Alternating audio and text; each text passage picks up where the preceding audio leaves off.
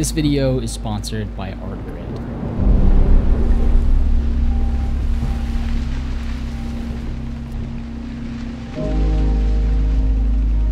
The forest is a hypnotizing place. It's an inviting place, a beautiful place, an enchanting place, a mysterious place, an eerie place, a confusing place, a dark place, a scary place. It's easy to get lost in the moss and ferns and lose your way. The trees begin to blur together, signs seem to point you in circles, and the path ahead of you becomes unclear. Because for better or for worse, the forest is a hypnotizing place.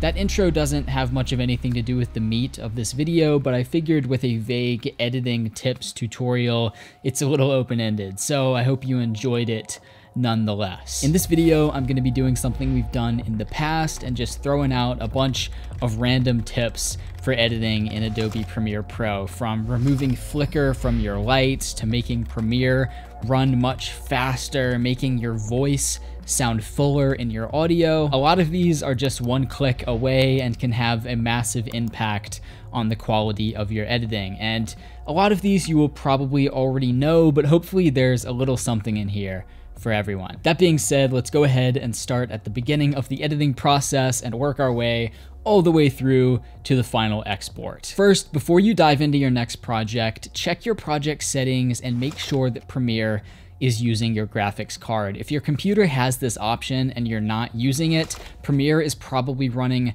way slower than it could be. Actually, just a few weeks ago, I was having a terrible time with Premiere and could not figure out for the life of me why it was having such a bad day editing this project. And then after an entire day of banging my head on my desk trying to get it to run faster, I checked my project settings and it turns out that I didn't have it set to be using my graphics card for whatever reason. So I felt pretty dumb, but that is a very important thing to check. Next up, you can actually import sequences and footage from a different Premiere project really easily into your current project. Just hit Command-I to open up the import window as if you're importing any other piece of footage into Premiere, then navigate to the project that you want to fetch those assets from and open it. You'll have the option to import that entire project file, or what I prefer to do is to select the specific sequences that you want to import, and then you'll see all of that footage and everything you'd previously done to it is now imported into your current project. I use this all the time, mostly to grab selects that I've already done from a previous project, or for this video, the intro that I tacked onto the beginning was something that I made a few weeks ago. So I imported it from that other project file into this one instead of having to render it out and then bring it back in. This is a much faster, more flexible option. Next up, make sure to use Optical Flow on your time remapped clips. So if you're using a speed ramp on your footage or changing the speed of a clip to something unusual, like say 127% speed, then you'll often get choppy footage on your timeline because Premiere is struggling to decide which frame to display because the speed of the clip and the frame rate it was shot in don't line up perfectly. By telling Premiere to use Optical Flow rather than picking a single frame to display, it'll basically go through and make its own fake frames to fill in the gaps, and that way you're not gonna have that weird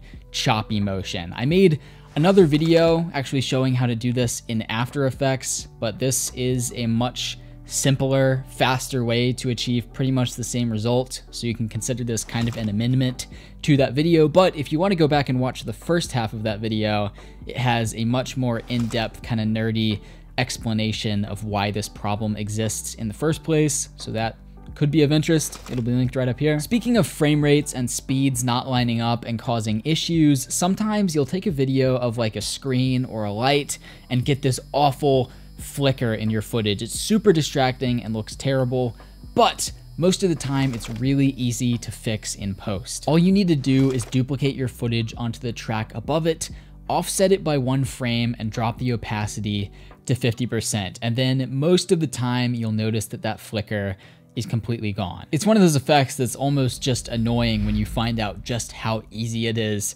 to pull off and wonder how you've made it this far as an editor without knowing how to do this, but now you do. That being said, the next tip to improve your edits is to use stock footage and get it from ArtGrid. All jokes aside, whether you're adding an overlay over your own footage or filling in the gaps for a shot that you weren't able to capture yourself, there are a ton of situations where stock footage can come in completely clutch as a filmmaker and editor. ArtGrid is a massive library of amazing footage shot by filmmakers all over the world, with new material added daily as more and more filmmakers join the community. And unlike most stock footage libraries, ArtGrid's one license allows you to use any of their footage for any project. That license covers commercial use and your client's use of the footage. There are no limits on the number of views or the audience that you can share it with. And if you don't renew your subscription in the future, you can still use all the footage you downloaded. There are 3 different subscription plans based on the quality of footage that you need to download. So for just $25 a month, you can download all of their footage in HD. For $40 a month, you can download it in 4K and 8K, and for $50 a month, you can download it in 4K and 8K in log, or even RAW. Overall, I found stock footage to often feel very corny and corporate, or even just low quality, but with ArtGrid, I found the footage to be very cinematic and give you a lot of flexibility for working with it in post and tailoring it to your own project. So if you decide you want to try it out for yourself, make sure to use the link in the description for your purchase, and you'll be able to get the first 2 months of your subscription completely free. And through the end of this month, you'll be able to download a cool pack of like a bunch of visual effects elements like smoke and other overlays that go on top of your footage. Super useful stuff for editing your project. So peep that link in the description. That being said, let's go ahead and talk about Warp Stabilizer, which is of course very useful for stabilizing any shaky footage you may have, but it can also be used a little differently by changing it from smooth motion to no motion. This way the effect will completely stabilize your footage, which can be helpful for, say, getting rid of shake from wind hitting the camera, or stabilizing a jittery time lapse, or even taking a handheld shot and making it look like a tripod shot. Of course, this isn't something to add to every single one of your clips, but footage like this would be completely unusable if it wasn't for this one very simple technique. So it's a good one to have shelved away in the back of your brain editing toolkit. Seeing as we're on the topic of editing time lapses, let's talk about adding a motion blur back into your footage in post. This is great for time lapses and hyperlapses, or for shots that have been sped up in post and then need more motion blur added to them to look realistic. My favorite method is to do this right in Premiere using the RSMB or Real Smart Motion Blur plugin. Depending on the software you're using, I think it's between maybe like $50 and $150, but I would say it's well worth it because it's something I use on at least half of the footage in my videos. But you can also crack that clip open in After Effects and use an effect called CC Force Motion Blur for a similar effect. And I guess while we're on the topic of things you can do with Premiere plugins, let's talk about denoising your low light footage. You can do this in After Effects, but the best tool hands down for denoising noisy footage is Neat Video. It's a plugin for Premiere or any other software you may be using. It's about $75, I believe, but it is the best $75 you will ever spend. This plugin is incredible. I have no idea how this plugin does what it does, and I'm honestly a little ashamed that it took me until just a few months ago to start using it. But no more plugins, let's talk about some more things you can do in Premiere without using any other software. First, repositioning your footage using the anchor point instead of the position. If you adjust the position of a clip and then adjust the scale, you'll notice that it can skew the clip because the anchor point is no longer in the center. But if you reposition the clip exactly the same but use the anchor point rather than the position, then you'll notice that the anchor point is still right in the middle of the frame, and if you scale the clip up, it'll zoom right to the middle rather than moving around to the edge of the frame and looking weird. And finally, let's finish this video off with some sound and export tips, starting out with adjusting the master volume of your project to make sure that your audio isn't peaking. If your audio is too loud in Premiere, it's going to sound absolutely horrible once you export and compress it. So make sure to keep an eye on the audio meters while you're editing. And if you see your audio start to clip into the red area at the top, just go to your master volume and lower it a bit. That'll lower the volume of your entire project and make sure that you're not having that peaking anywhere throughout the timeline. This is something I end up having to do on pretty much any project because, I mean, I toss a music track in there, and then I toss a voiceover in, and then I toss a bunch of sound design in, and it just gets louder and louder and builds on top of itself, and eventually by the time I'm done, it is entirely too loud. And if you export that, it's gonna sound like a compressed, crackly, super loud mess. So make sure to lower that master volume before you export. Next, another sound design technique I use all the time is to use EQ to make your vocal audio sound fuller and just overall better. So for like a voiceover in a video or audio like this of me talking, if I take that EQ off, you can hear that it does not sound nearly as full and nice because I'm recording this on like my on-camera Rode Video Mic Pro down here. It's not the highest quality studio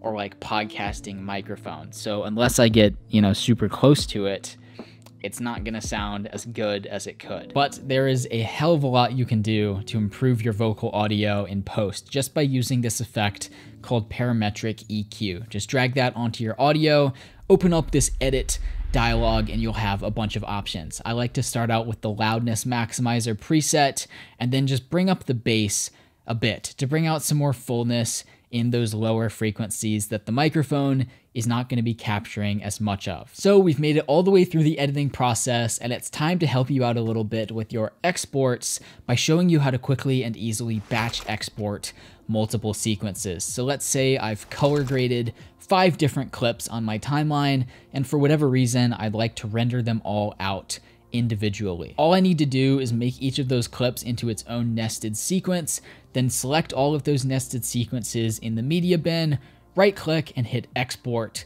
media. Then just go through and set all the different export settings like the bitrate and file format and click add to render queue, and they'll be sent to media encoder where you can then select where those files are going to actually render to on your hard drive. Then just hit render and they'll all batch export at the same time. You'd be surprised just how useful this can actually be. Like I had a client project a few weeks ago where I made 3 short videos within the same project file, and then I could easily render them all out to the same place at the same time. I use this a lot for my Instagram stories for exporting a long Instagram story in like 15 or 10-second segments so I can post them individually. Like all of the other techniques in this video, a good one to know that might be useful for you, might not. Maybe you already knew it, but hopefully you learned something new from this video because I have no more advice for you. And although that's all for this one, these kinds of videos do seem to be a hit with you all, so I'm hoping to make more of these very soon. Tips for better sound design, better color grading. Let me know what you want to see and I'll try to make it happen. Once again, a big thank you to ArtGrid for sponsoring this video, helping to keep the lights on today, and I hope you enjoyed it. I hope you learned something new. If you did, feel free to share your support by leaving a like on the video, sharing it with your friends, or even subscribing to my channel and following me on Instagram at Aidin Robbins. I've been posting more and more on Instagram, and it's been great to grow a little community over there as well as here on YouTube. So don't miss out if you want to drop a follow at Aidin Robbins for some pretty pictures. But that's all for now. Keep creating, and I'll see you in the next one.